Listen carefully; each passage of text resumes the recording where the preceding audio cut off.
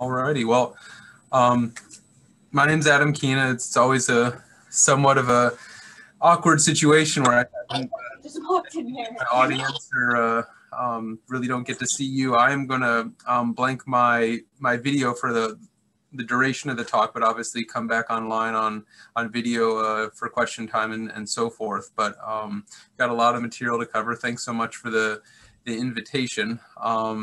So I'm going to stop the video there, and I'm assuming you can all still see the slide deck. And yeah, so thanks for inviting me to speak about this very important topic.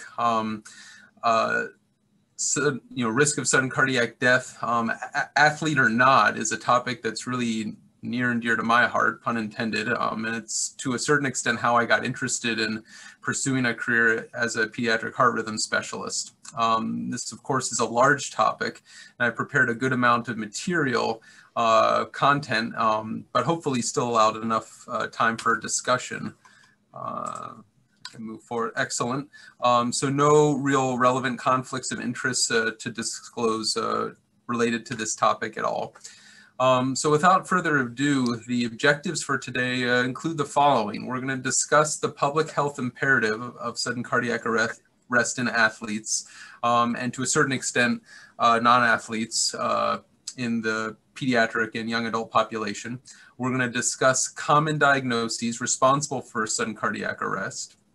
We're then going to go and take a bit of a detour into defining what a screening program is. I'm sure a lot of you are aware of ECG and echo screenings, and we're going to sort of take a deep dive into that. We're going to frame the debate of ECG screening by way of a brief literature review.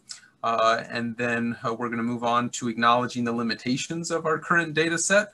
And it's been that way, even though we've got a huge amount of data over the past 10 to 20 years, it's still somewhat limited in the United States particularly. And then finally, we're going to really talk about an approach to caring for our community, which is really what we're here and all about. So the take home, if you want to just sort of put on the earmuffs and blinders after this slide, you're going to be okay, because really this is what I want you to take from today's talk. Sudden cardiac death in an athlete is a very attractive and often emotional topic. It involves entire communities and indeed nations needing to rectify its conscience around this notion that, the athlete is a picture of health and beauty and remains at risk for a catastrophic life-ending disease. This is not the picture of, someone who's ill in the hospital. Superstars, at times in full view of public, have their life cut short. So for those of you who don't know the basketball players, I focused on basketball given the Indiana population, but there are all, examples in any sport. So you've got, Pete Maravich from, this is his picture as a college student at LSU, but he had actually a full college as well as professional career before he died in his 40s after retirement due to a single right coronary artery. Reggie Lewis, on the cover of Sports Illustrated here, died due to hypertrophic cardiomyopathy. And then we'll show a video actually of Hank Gathers, who was in the prime of his collegiate career when he went down, and he actually had a diagnosis, but was not taking medicine because of how it made him feel and was given the blessing to do so by his healthcare providers. So these events, ironically, much more than higher frequency event, have brought about a significant push to devise strategies to make them stop. I mean, you've got these episodes, and it becomes obviously headline news on the cover of magazines. So the four things that I want you to take from today are as follows. I want you to perform comprehensive history and physical examinations per the American Heart Association guidelines. I want you to consider a very low threshold for ECG evaluation, but be mindful of the implications of that. You don't want to just shotgun approach evaluation for every single individual that comes in your office.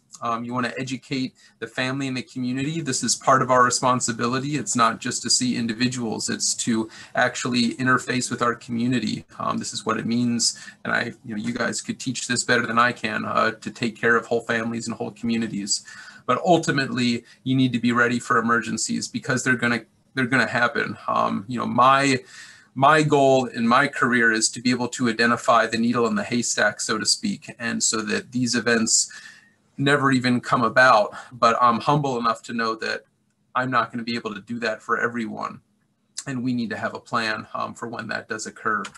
So we're going to move forward on a couple of videos, even though my take-home slide is really what I want you to remember. My suspicion is you're going to remember these better than anything, and I want you to focus. So this is actually the video of Hank Gathers dying on the basketball court in 1990. So I'm going to stop talking real quick and just sort of let you take it in. So this is at a college basketball game, and Hank Gathers is one of the top basketball players in the entire country, and you're going to see him dunking the ball right here.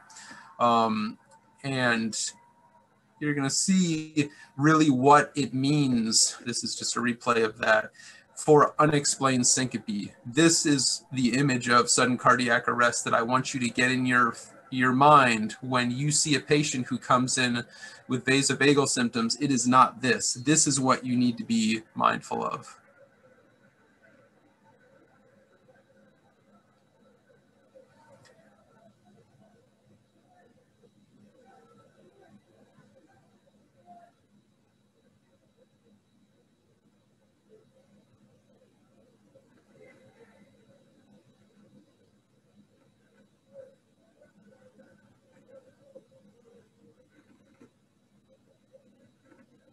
So at this point, his entire heart is in ventricular fibrillation. And of course, you're seeing seizure-like activity, or really seizure activity, because of insufficient perfusion to the cerebral tissue. And at this point, what they're doing, of course, is seizure care, right? If you see a patient seize, you get them into a safe position so that they don't aspirate their secretions, but they're completely ignoring the cause of the seizure. And I'm not going to have you watch the entire thing. His parents come down, and it's incredibly sad, but I'm going to skip to the end here. And what you're going to see is something that really gets many of us fired up. He's in a stretcher at this point. People are carrying him off the court, and this is a man carrying a defibrillator. And no one has tried to use this the entire time. Now, this is not an AED, mind you, but at no point was there an attempt to resuscitate. And this was a patient who, or an individual rather, who had a known cardiac issue. What's obviously, it was astonishing back in 1990, and I'll be happy to discuss it more because a lot of us who are a bit older remember that in real time. But now we're at 2018. This is 2 years ago. And I want you to focus here in the lower left section of the video screen. There is another video on YouTube, but it wouldn't let me borrow it for this presentation, where it actually shows the reverse, and you can see this professional athlete, Zeke Upshaw, go down. But if you just focus your attention to the left lower screen, you're going to see the exact same thing. A win, and they're automatically in. Whitehead quickly trying to move. So here he is stumbling. Whitehead, no call. And the rebound by Noko. And he's just on the ground. This is 2 years ago, and watch what happens. A player down, and Zeke Upshaw is on his stomach. I did not see the contact, and he's being tended to on the far side in the right corner. I've seen a little bit of movement. Which is a lie. There was no movement. Feet moving back and forth, and so again, I'm not going to perseverate on this, but 2 minutes of video, we'll take it to the end. No one has applied a defibrillator to this patient or this individual, and cutting to the chase, he died. So these are the things that get us fired up, needless to say. So today, in addition to hopefully just remembering those video clips, we are going to talk about how these patients come to your office. Most commonly, you're not going to see this patient who survived a sudden cardiac arrest. We will often see them in the hospital with that, but that is a presentation, of course. You will see either a family member of someone who experienced sudden cardiac arrest, someone who comes into your office concerning about palpitations, pretty common complaint I would imagine you're familiar with, chest pain, not uncommon, dizziness, syncope, but most commonly, I would imagine, though you would know better than I, you're going to see someone come in with a pre-participation evaluation. Can they play sports? So they're going to be well and completely asymptomatic. So now you're sitting there with these videos in mind going, okay, well, what do I do about them? And then so here comes the list. This is the morning report list. Someone comes in with a question of possible sudden cardiac arrest or concern for sudden cardiac arrest. What are the diagnoses you need to think of? And this is when, hopefully your eyes aren't glazing over and going, oh my God, I've got to know about hypertrophic cardiomyopathy, arrhythmogenic right cardiodysplasia or cardiomyopathy, dilated cardiomyopathy, all the other cardiomyopathies, congenital anomalies, aortopathies, valvular heart disease, congenital long QT syndrome, CPVT, WPW, Brugada, atherosclerotic disease, Kawasaki's, myocarditis, commotio cordis, acquired QT prolongation, say they're on an SSRI or some other environmental ingestion. These are all the diagnoses you've got to be experts at, right? Which is completely absurd if you think about it. And again, the purpose of this discussion today is not to go over each and every one of these diagnoses, because that's well beyond the scope of our discussion, but to know that there are a lot of things that can cause what just happened on those videos. So fortunately, to a certain extent, your evaluation can be relatively streamlined. First and foremost, you have your medical history and physical examination. Of course, if you've got a murmur that jumps out at you, or if they say, oh yeah, I passed out while I was on the basketball court in full sprint and it looked just like that, you've got an issue on your hand. But more commonly than not, it's going to be a whole lot of donuts and everything's everything's normal. So then the question is, do you move on to a 12-lead ECG or an echocardiogram? And this is when it gets hard. It's real easy just to start shotgunning these things. Yeah, why not move on to an MRI, a stress test? And regardless of cost of all these things, we do live in a very wealthy nation. And even though a lot of people can afford these things, one, it's the wrong way to practice, and we'll talk about why that is in a moment. But two, it does cost an awful lot of money. So you need to stop and pump the brakes a little bit. It's not reasonable for every person who comes in your office for a pre-participation evaluation, whether they're an athlete or not. They could just be, very anxious before a math test and just as easily drop dead if they've got hypertrophic cardiomyopathy. So what we're doing to a certain extent is working backwards. We're performing diagnostics to assess for a specific disease risk that may have many causes. In order to approach this correctly, that is with autonomy, justice, beneficence, and non-malfeasance. These are the cornerstones of medical ethics. Don't forget that. We need to know the starting risk, right? We need to know the pretest probability. If everyone's healthy, you're not going to get all these evaluations. There's no evidence to support that. So let's take a quick digression. So these are the 10 leading causes of death by age group in the United States per CDC in 2018. We're probably going to get 2020 data in the next 4 to 6 months, but these are the most current data. And what I'm going to bring your attention to are in the red circles. So the red circles identify heart disease with the numbers below detailing the total deaths. So, if you look at this, so these are the rank 1 through 10, and then these are the age groups in the columns. So the total, of course, are all the deaths that were described for heart disease, and it doesn't describe the total deaths in the nation for each of these. But what I'd like you to sort of keep in mind is, and this is coming from a heart specialist who really, loves this patient population and is doing everything I can to minimize their risk. the risk of our patients in less than 1 year, 1 to 4, 5 to 9, 10 and 14, and 15, all the way up to 24 years of age is minuscule compared to unintentional injury. So these are, gunshot wounds. These are motor vehicle collisions. Minuscule compared to suicides once we get to 10 to 14 years of age and 15 to 24 years of age. Homicides is obviously even a secondary issue. And then you get malignant neoplasms and so forth. Congenital anomalies are, of course, can include heart disease, but generally speaking, for the purposes of this graph, they don't. But the take home is that even though you have these stories in the newspaper and videos that you just saw, the likelihood of anyone coming into your office having a high risk for any of these things is still incredibly low. That doesn't mean we ignore it, and that's what we're going to talk about the entire day today, or not the entire day, but certainly during your lunch.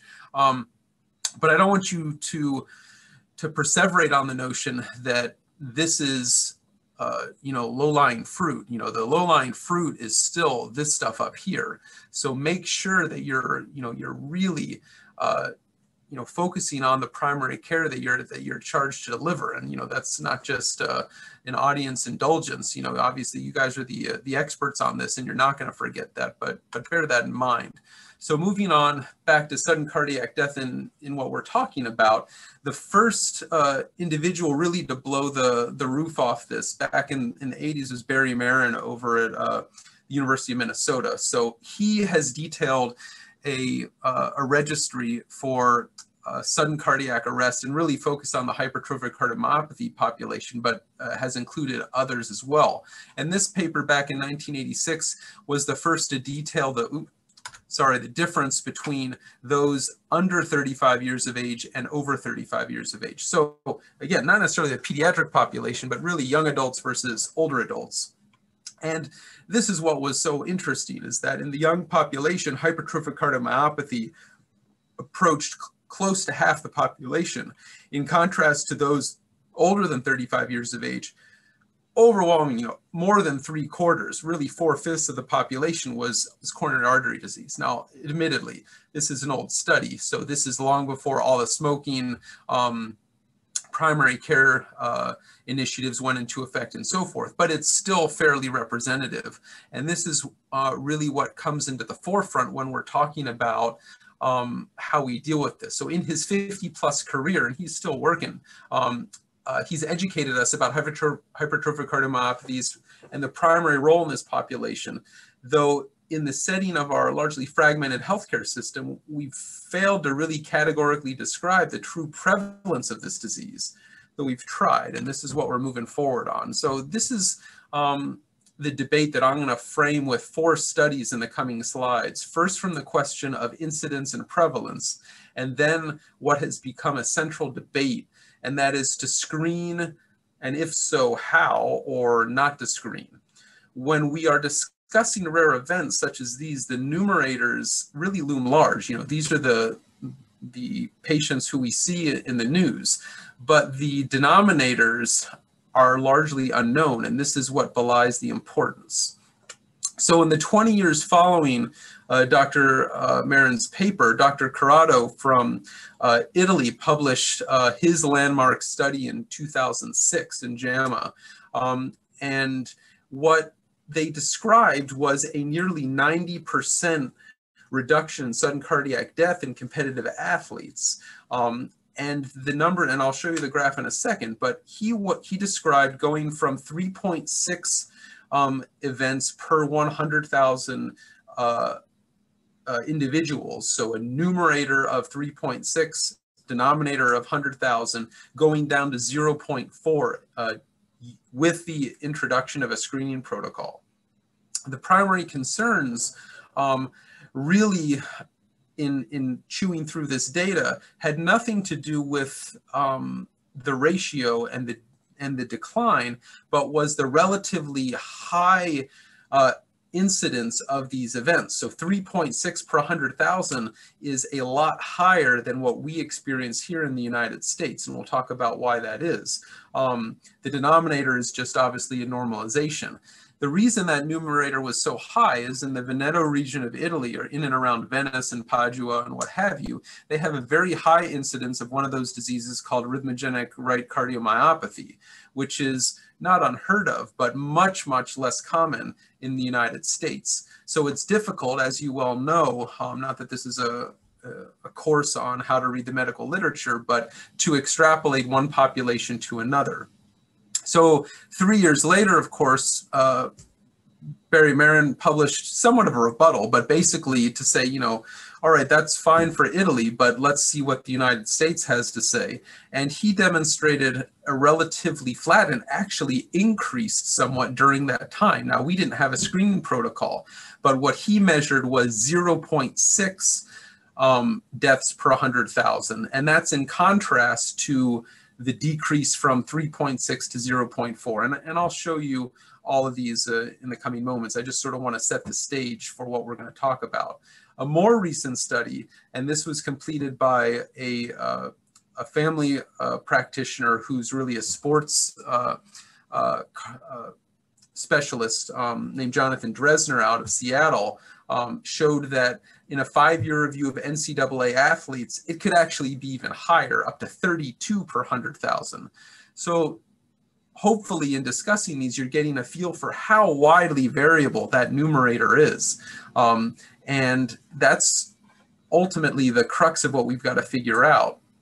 And then we've got this last study that I'm going to introduce that involves Israel. Again, a very small country that is bearing little resemblance to any of the other populations, but they also introduced an ECG screening program, but did something interesting in their study and looked at a large amount of data before versus after. So in order to really talk about screening in general, we need to really have the same definition and starting place. So let's talk about that as a real brief tangent. So the definition of screening that I want you to keep in mind is as follows, and this is from medical screening in the workplace and really the occupational health literature. And it's the application of an examination, historical question, or laboratory test to apparently healthy individuals with the goal of detecting early pathology before the individual would normally seek clinical care for symptomatic diseases. So again, this is from 1986, but it holds true, right? This is the patient who comes into your office who wants to play basketball and is otherwise fine. The criteria, though, for medical screening, and this is from 1990, is the acceptable performance of a medical screening test depends on the prevalence of a disease in the population, as well as the risk of toxicity and consequences of false positive test results in that population. So we're adding on a couple of different things now. So all of a sudden we are recognizing that screening tests are not benign. In other words, we could screen people with a blood test, but now you got to stick a needle in them. You could screen people with, you know, a lobotomy, but now you're carving out part of their brain. I mean, obviously that's tongue in cheek. The key though is to recognize that there is some risk associated with screening tests. What's more is there is a risk for a false positive. So if you've identified someone as having a disease, but they actually don't have that disease, you've potentially changed their life in incredibly meaningful ways. So an example of a realistic screening test is newborn screening, right? So you have someone, a baby that's born, and they get newborn screened for, you know, Tay-Sachs and various other Tay-Sachs and other diseases. You know, yes, it is a pinprick to a child, and no one wants to see an infant in pain, but the benefits of being able to figure out whether or not they've got PKU or various other life-threatening and catastrophic diseases far outweighs the risk of that pinprick. So we do it. So the criteria is met. So along those lines, what are the criteria? So additional criteria for screening tests, first and foremost, they have to have acceptable sensitivity, specificity, and ultimately predictive value. If your screening test misses a whole bunch of people, or the false positive rate is through the roof, then it's not worth it. It doesn't matter how cheap it is, you're going to be sending yourself down rabbit holes. It's got to be valid and reliable. You know, if you do it in one population, it has to be extrapolated to another population. You can't just do this in inner city Indianapolis and expect that if you do this in the outlying countryside, if it gives different results, then that's no good. It's got to be able to identify disease early and lead to treatment that impedes disease progression. There is no point in screening someone for Alzheimer's disease if they're 6 months from dying from it. Okay, you haven't helped anyone. So that's not going to be valuable. There needs to be adequate follow-up, further diagnostic tests, and effective management of the disease must be available, accessible, and acceptable. If you have a disease, and now we're starting to get, of course, into a little bit of controversy, but if you have a genetic disease where there is really no treatment, there's no hope for altering the course, and really what you're talking about is the standard of care is observation regardless, doing a screening test has, at least according to our definition, no merit. Now, it could have merit for the family, of course, but for the patient itself, there's really no benefit. So that's where, we do toe a fine line. But ultimately, the last is the benefits of the screening program must outweigh the costs.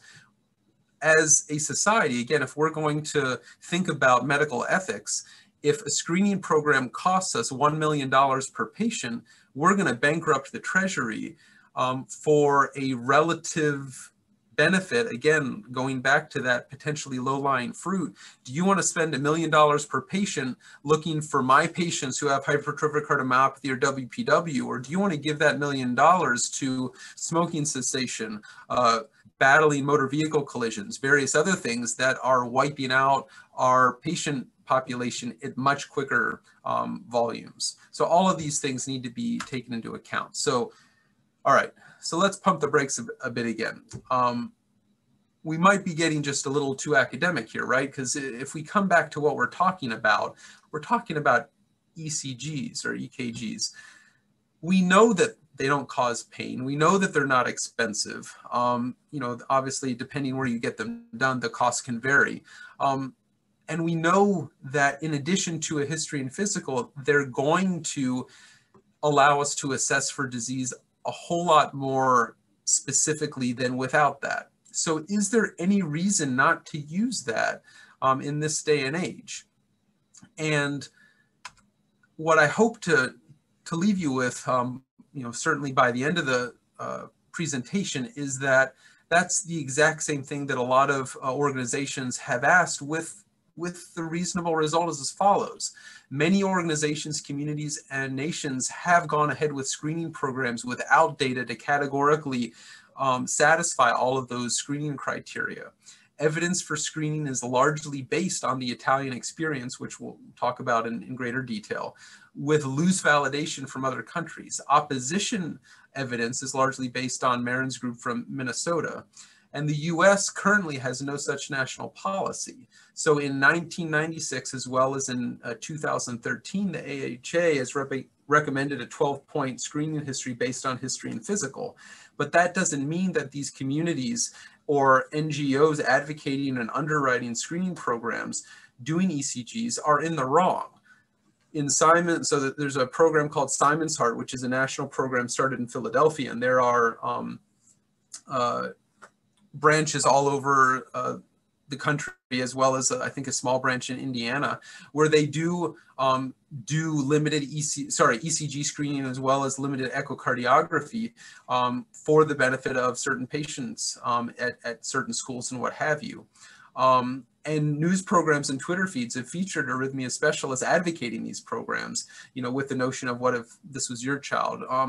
And this can be confusing to the public. And then this is where we come into our advocacy, that we do need to toe the line and not certainly bash these programs, because they're out to help the patient population as much as anything, but to put them in context. That is, we don't want to vilify other schools who don't necessarily offer them, as long as we can toe the line and know that we're all on the same side in trying to promote the health and welfare of our patient.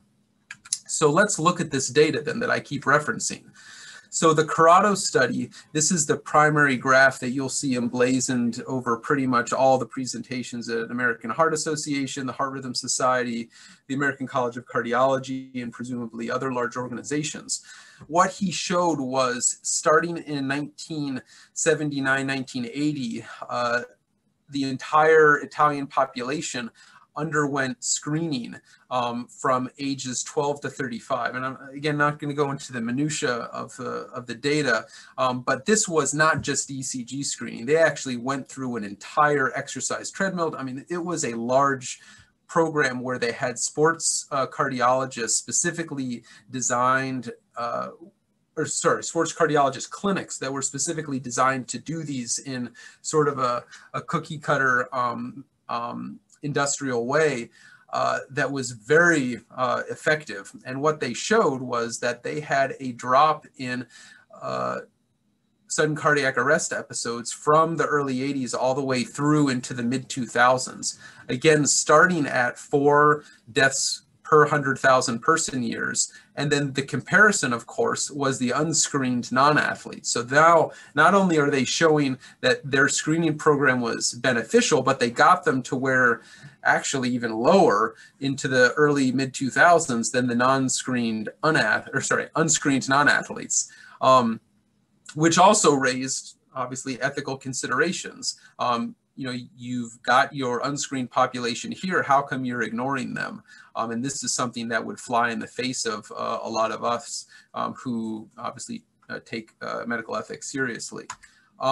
So Sammy Viskin's group looked at both Corrado's data, and I'll show you Marin's data in a second, and asked the question, well, so we started a program too, and they actually did theirs in the 1990s, as opposed to that is the late 1990s, as opposed to the late 1970s. So it was more modern data, but they also did something interesting. They asked the question, well, what happened before here? In other words, you've got a point in time at 3.5 and 4 person years, but was it always up here?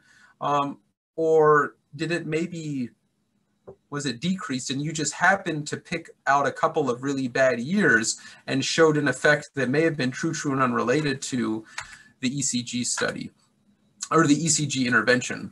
So what they did was a validation study of sorts. The author's primary contention is that the longer pre-screening time period is necessary to compare the results of a post-screening era.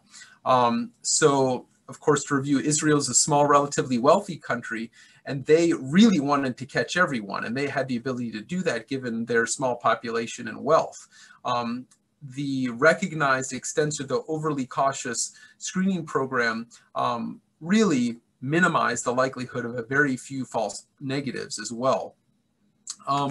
So their methods were, their program included a history, physical, resting ECG, a Bruce protocol treadmill test, and that was at the onset. And then they even continue the H&P and ECG annually for every 4 years. And they compared sudden cardiac death incidence in equal time periods before and after mandatory screening.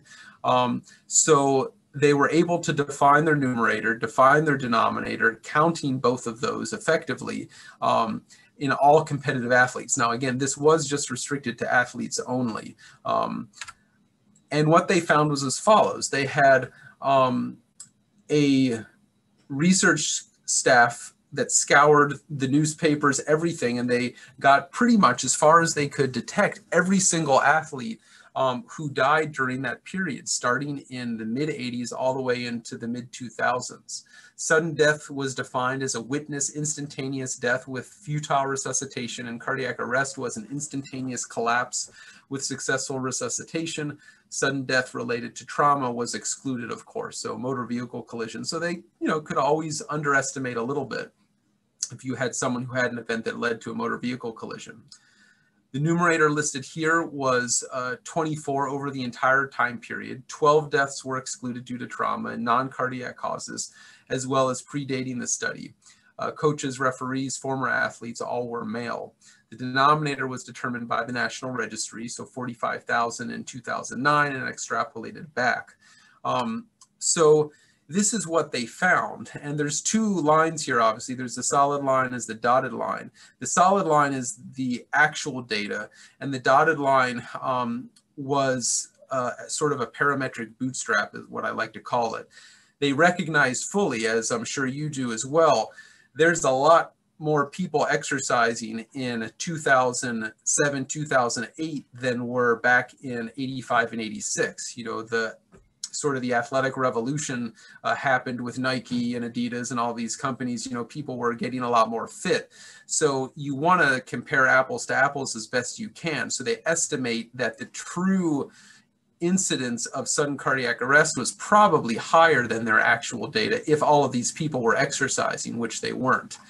But what they showed categorically, even with that bootstrap, so to speak, falsely or inappropriately or appropriately, depending on your perspective, elevating the risk beforehand, showed that when they started their screening protocol here, they happened to, for whatever reason, have a much higher risk than even the years beforehand. So had they dropped their line here and started their ECG screening program, they would have shown the same thing Corrado did, which was a successful study. But they would have been fooled because they didn't have those deaths beforehand, even without an ECG screening study. And this is just a quick bar graph showing during that same time period, 1980 to 2006, during Corrado's data in the United States, we actually showed that increase in contrast to what was shown. So this is, you know, it's sort of an awkward color scheme that they chose, but that's how they published it. These are all of the graphs superimposed. So here we have Corrado's data sort of spread out. You'll recognize the onset of the screening program, the Italian sport law, going from 3 to 4 per 100,000, coming down to the very low level. Here you have the long promised data from Marin's group, so 1985 to the mid 2000s, showing that we were at 0.6 to start with, no screening program initiated. Yeah, there's a small increase, but at no point did we get above 1.5, which is more or less around where Corrado was. And then if you look at the Israeli study, they're starting at a higher point. They peaked as high as 8, so really high, even higher than the Italian law. They started their sports screening law here and came down essentially to the same level that we are in the United States. So no one's been able to really show or redemonstrate Corrado's data, getting it way down to that 0.4. So again, sort of taking home, is that ECG screening program on a national level really having the effect that it says it does? So now we're going to go into that last study that I mentioned regarding Dr. Dresner out at Seattle.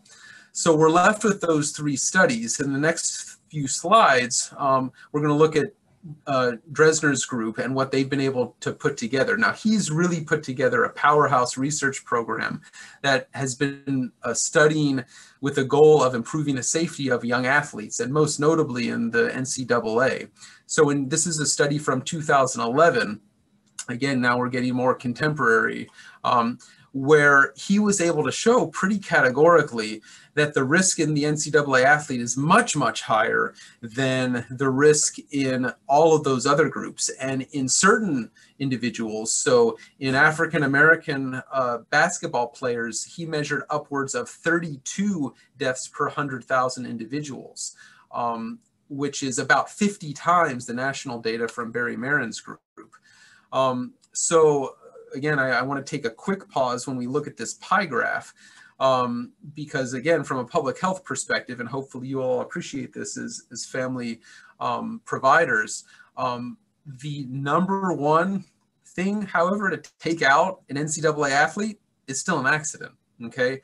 We are looking at accidents at over 50%. Cardiac is, of course, a very large portion, and this is what we're focusing on today, but there are still a huge number, almost 10% of these individuals, and if you combine it, suicides and homicides, more individuals, or about as many individuals, are going down because of cardiac issues than are going down by human-based intervention, suicide and homicides in and of themselves. So if we can just look at accidents and these, we're going to have a huge impact. So moving forward, after seeing all of that data, there was a huge public outcry, of course. And the question was, okay, if we institute a ECG screening program in high school, because in NCAA, I don't know if you're aware of this, all NCAA athletes are getting a high level evaluation. They're getting ECGs, they're getting, in most cases, echocardiograms, they're getting the creme de la creme of evaluation. But obviously our high school students are not. So the question is, if we start doing that evaluation at a younger age, can we detect more? So this group sought to evaluate that. So they evaluated 2,017 athletes, and they achieved 5 primary outcomes, 1 with hypertrophic cardiomyopathy and 4 individuals with Wolff-Parkinson-White syndrome. They had a false positive rate of around 14.5% from a history and physical alone, and of course a decreased false positive of only 2.8% with the ECG. Sorry, so the question is, really categorically, even whether you're doing an ECG or not, you are excluding close to 3% of your population with just an ECG, and if you're doing an HMP with 14.5% of the population for 5 primary outcomes. Now, none of us, particularly myself, are going to argue that that's wasted effort. Saving, or not saving, because I don't want to get too dramatic, but identifying an individual with hypertrophic cardiomyopathy and 4 individuals with Wolff-Parkinson-White syndrome is obviously important, but we've also sidelined a huge number of individuals as a result of that effort. And that's got to be taken into account when you're thinking about all of your student athletes who are no longer able to play. They're missing their football season, they're missing their basketball season until they can get in to see either me or someone similar to adjudicate these results further. So the follow-up to this then is, okay, well, should we look at a direct comparison? And this is a study that actually just came out a couple months ago to try to get us contemporarily as best as possible. There was a whole outcry in terms of cost related to these things. You've got echocardiograms. Okay, well, let's cut the echo out and let's just look at the ECG. And what they were able to show is that ECGs alone were more sensitive and 6 times more sensitive and 5 times more cost effective per diagnosis. And this is what the data looks like. So these were the individuals that they identified in a high school screening program. And what I'll point out here is a couple really important findings. And this is one of the, if you look at the editorials that came out in this publication, it addressed this, that when you're really trying to compare to ECG screen or to not ECG screen, what you want to compare is whether the history is normal and the physical exam is normal and you have an abnormal ECG. That's what you want to focus on. And when we look at just those individuals, obviously we're going to eliminate these kiddos because you're going to find those with what you're doing currently with your H&P. And if you just focus on your nose in this column as well as the nose in this column, that's where we want to focus on. And what you'll see is that all of the patients who were identified with this ECG screening protocol were Wolff-Parkinson-White patients, with the one exception of this hypertrophic cardiomyopathy patient. So they identified one patient who is at a very high likelihood of having a sudden cardiac arrest. And I don't want to poo-poo the finding of WPW too much, because this is, my population is near and dear to me, because we want to identify those individuals. But the risk for dying suddenly in the Wolff-Parkinson-White population is about on par with getting hit by lightning. The risk for someone dying from hypertrophic cardiomyopathy is much, much higher. And this is sort of now going back to 2013 with what I think is sort of the last paper that Barry Marin really put out on our specific topic today that's important, is highlighted right here. In the high school athlete, the population risk of cardiovascular sudden death was small in the range of 1 in 150,000 participants per year. Based on autopsy data alone, 30% of sudden cardiac deaths were due to diseases that would not be reliably detected by pre-participation screening or even a 12-lead ECG. So these are the kiddos who have anomalous coronary artery disease, who have problems that may have been detected on their echocardiogram, but not just with their ECG. So you say, wait a minute, weren't we talking about, that 0.6 out of 100,000 to, going from 3.6 to 0. So we're throwing out numbers left and right. So I want to make sure that we're talking about the same thing.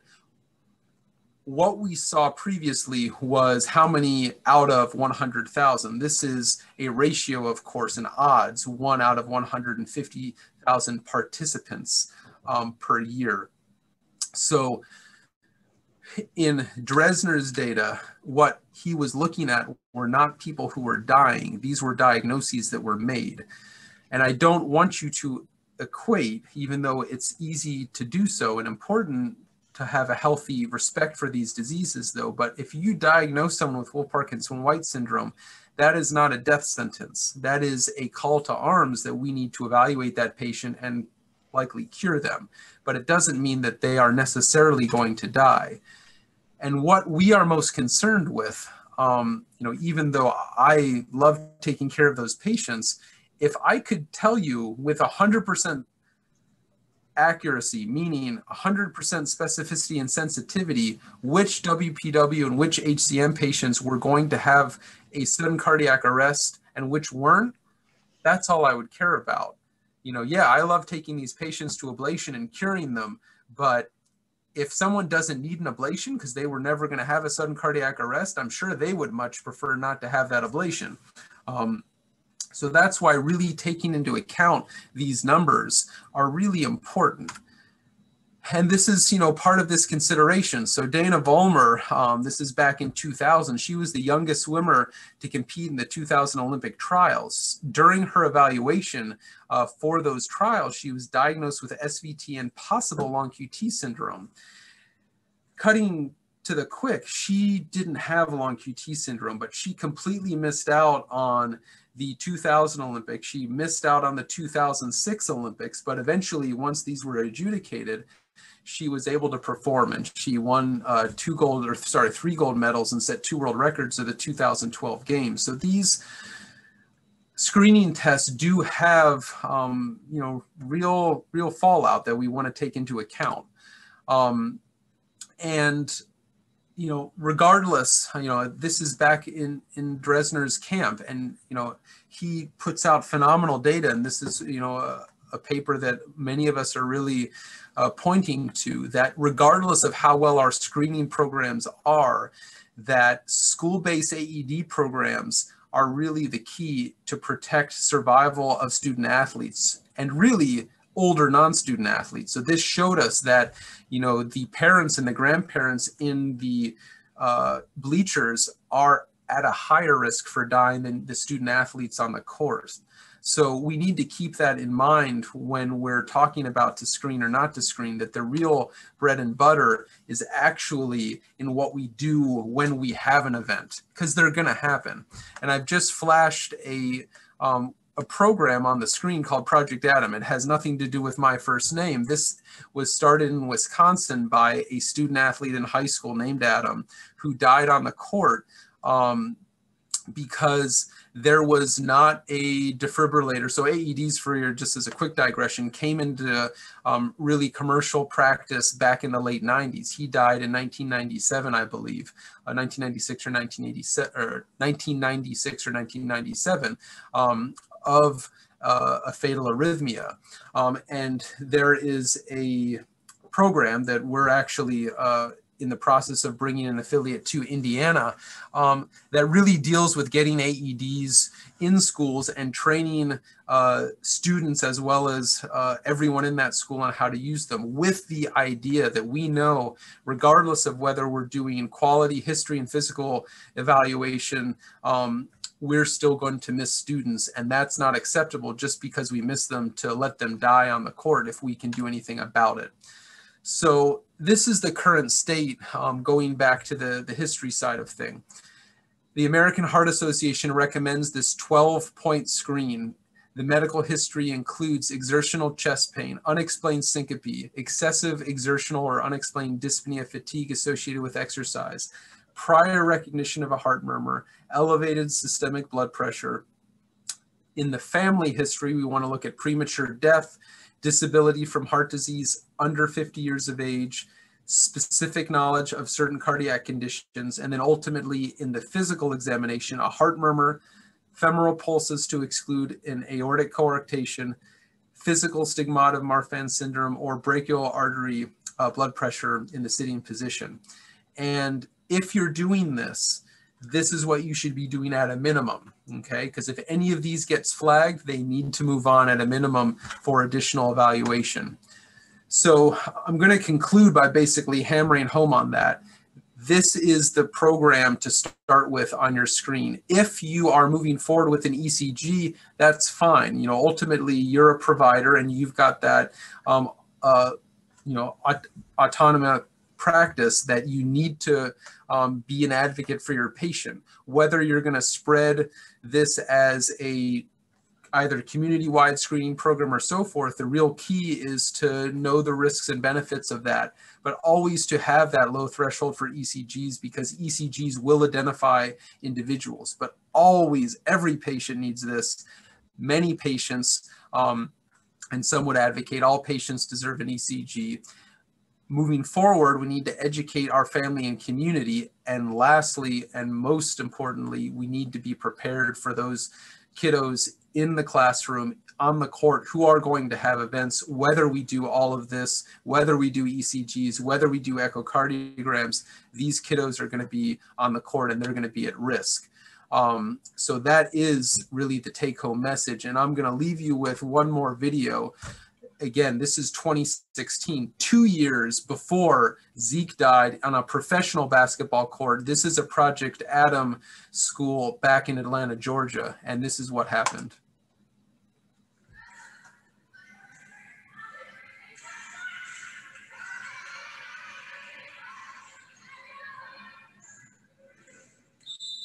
We had 2 games that night. I was in a lot of pain, which I was used to because I've been playing in pain the entire season. You could tell that she was laboring somewhat, but Claire just has the heart of a champion, and she's just going to keep playing. I was sitting at the scorer's table, keeping score for the game, and I just heard a loud thud. I think we just started yelling for help. Yelling 911. You know, feeling of helplessness. And it was very quickly that there was people there with us, very quickly. She fell about right here. Starting back in 2006, our school got the first AED. As part of that training, we would come together and we would have drills unannounced. Because of the code blue drills, there were some things that were just instinctual to me. The AED is literally right outside of those doors. Go grab the AED, bring it back, and get to work. You really can't describe just the fear you had going through your mind. It really looks like they were running the drill, but it was so quickly that people were declared that they were taking care of her, and it was amazing. She was in VFib, and so the only thing that would bring her heart back into a viable rhythm was to have a shock. The AED was needed in order to bring her back to life. It's complete joy seeing her revived. I'm just really thankful, and I feel really blessed that this is where I was chosen to go to school at, and just really thankful. We know that God created her, and He knew about this moment before it happened, and He knew who would be here and what the outcome would be, and then what we would be responsible to do going forward to share her story. Well, we wouldn't let our child participate in a sport anywhere at this point if there wasn't an AED machine accessible. Waiting until someone's gone is not a good time.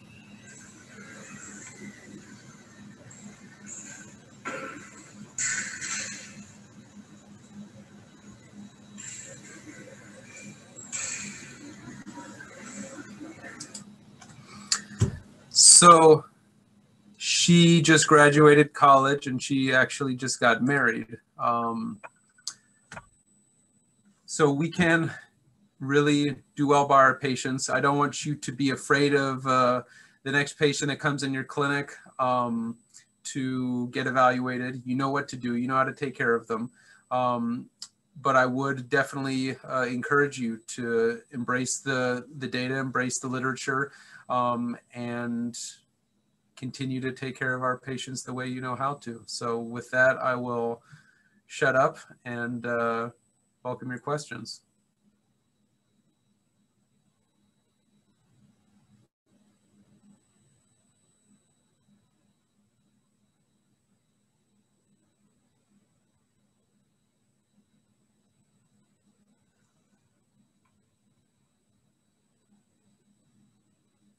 A lot of silence. I don't know whether people are silencing themselves or I've answered everything. Hi, Dr. Kean. I'm a second-year resident. Just had a quick question. As far as the prevalence of, sudden cardiac events in Indiana, do you know kind of where we lie as far as our population here? Yeah, so we don't have quantitative data that I would necessarily hang my hat on, largely because we don't have a centralized repository for that. When anyone dies, and this is sort of a larger discussion, it is reported, of course, through the county coroners, and then the county coroners may or may not share the cause of death and so forth with the state. It's not required that they do that unless, obviously now, and I didn't even touch on COVID, needless to say, it's the only presentation you probably haven't heard, and I just broke that, the COVID in the past 8 months, but certain diagnoses, of course, are reportable, but not all of them. So we don't have a good numerator for that. Often, news will cover these things if the parents or families are interested in doing so. There was a tragedy that happened in Brownsburg at the beginning of the school year in August, where a cross-country runner went down and died. So it is clearly not zero, but I don't have a specific number out of that 100,000 numerator, 100,000 denominator to share with you.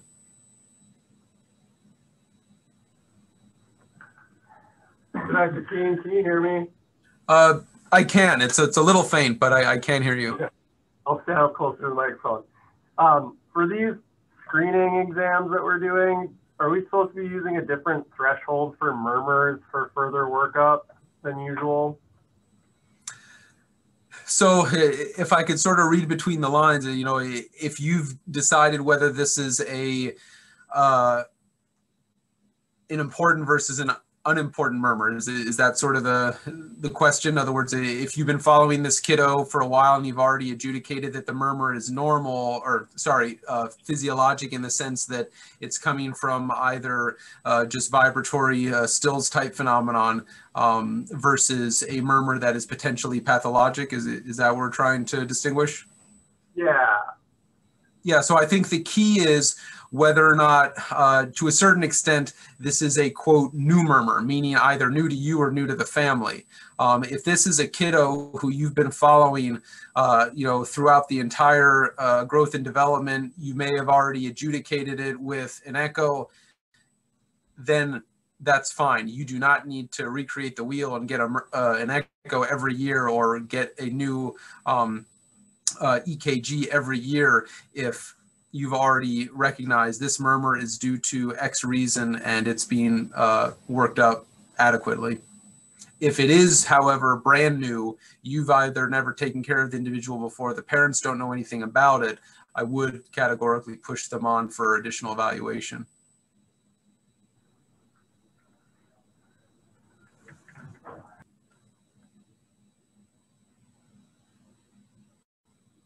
All right, well, we're at 1 o'clock, and I try to keep things timely. So so we're not keeping you over. Needless to say, if there are additional questions, concerns, or things you want to review, I'm pretty reachable. It's just akean@iu.edu, and I'm more than happy to interface on any level. So thanks for watching, and look forward to collaborating with you moving forward in your careers. All right. Thanks, Dr. Kean. Appreciate it. Take care. Thank you so much.